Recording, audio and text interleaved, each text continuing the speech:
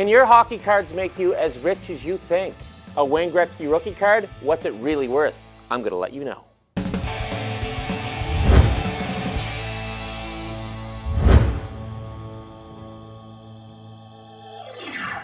Hey, I'm Ken Reid. Welcome to another edition of Hockey Card History, now presented by Tim Hortons NHL trading cards, available in restaurants right now.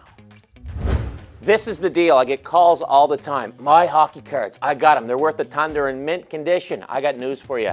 They probably are not. 5 cards in my hand right now. If these were all in pristine mint condition, I'd be holding over $750,000 worth of cardboard, but I'm not. Here's why. We're going to start with this 51-52 Maurice Richard, graded by SGC. Lots of grading companies out there. We'll talk about SGC, PSA, Beckett. SGC, they've graded 81 of these cards. How many have come back in pristine condition? Absolutely 0. A PSA 10 recently sold for $52,000. How many PSA 10 Richards are there? 5. A PSA 10 has to be absolutely perfect. This card, I love it, but it's not absolutely perfect. It's rated a 10.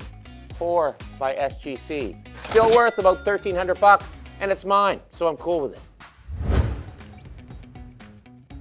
So a lot of you may dig through your closet, and lo and behold, you unearth a 71-72 O-Pee-Chee Ken Dryden. I absolutely love this card. This is raw, which means it hasn't been graded by a PSA or by a Beckett.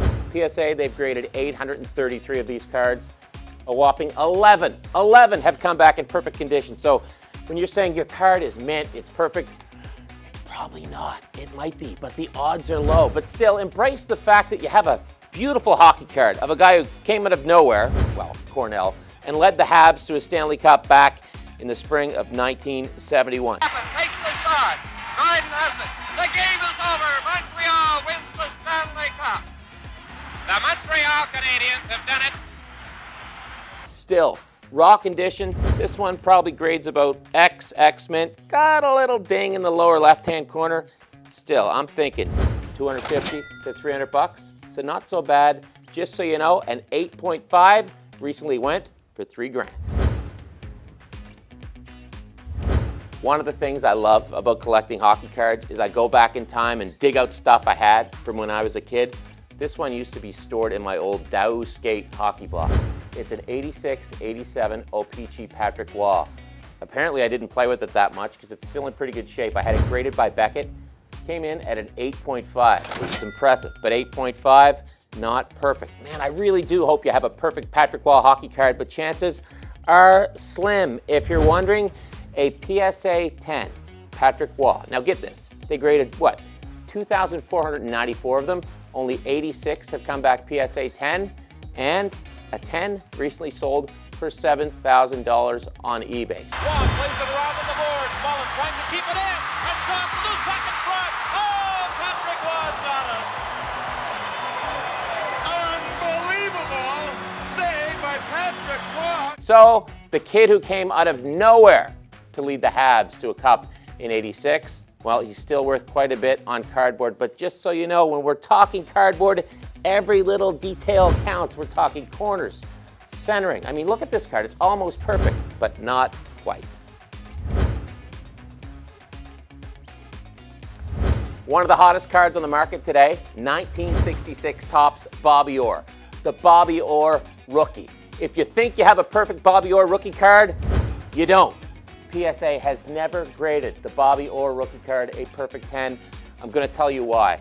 This card with the old wood borders from '66, the borders chipped easily. So pretty much every Bobby Orr out there, it's marked up. That is just a fact. Now, just because it's not 10 doesn't mean it's not worth a lot of money. PSA 9 recently sold, I'm talking February 2019, by Leland's Auction House for $204,000 US. This beauty of mine, I got it a few years back, and man, it's vaulted in value. I'm talking tripled in the last few years. You look at this one, there's dings on all the corners. You know what, it's still got a nice little gloss to it, and it's still a Bobby Orr rookie card, and even in 2.5, good plus, man, this one could still probably fetch me $2,000 to $3,000. When we're talking about hockey cards, this is the Holy Grail. 7980 O-Pee-Chee Wayne Gretzky rookie card. 2 in the history of the universe have been graded 10 by PSA. The all-time record paid for a PSA 10 Wayne Gretzky rookie, $465,000 US. If you think I'm sitting on $465,000 US here, no. Sadly, no. Let's take a look and let's explain why this one is not worth $465,000 US. Even though Gretzky scored so many great goals, my card though, little dinged up. Take a look at that Oilers logo. Before I owned it, some Mensa candidate wrote on it in marker. Don't know why. I would never write on a Wayne Gretzky rookie card, but once upon a time, a dude did. The corners, not perfect. You can see a little ding action there. Is there a crease? I don't think so, but still, yeah, there's a crease in the upper right-hand corner. That's a fact. So this one is raw. I could probably put it out on the show, maybe get 500 bucks for it. If I was desperate, I'd probably take 300. Am I a rich man? No. But in my heart, I am. This story was found by my mother in a box for 10 bucks. My brother and I, we fist fought over it. Today, we still share custody of this Wayne Gretzky rookie card. To me, it's priceless. And really, isn't that what card collecting is all about? Thanks for watching this edition of Hockey Card History presented by Tim Hortons NHL Trading Cards. Be sure to watch more episodes right here and subscribe to our channel so you don't miss any new episodes. I'm going to open this pack. Come on. Ready to Crosby. McDavid. Ooh, Canvas Leon Draisaitl. And the always reliable Drew Doughty. See you next time.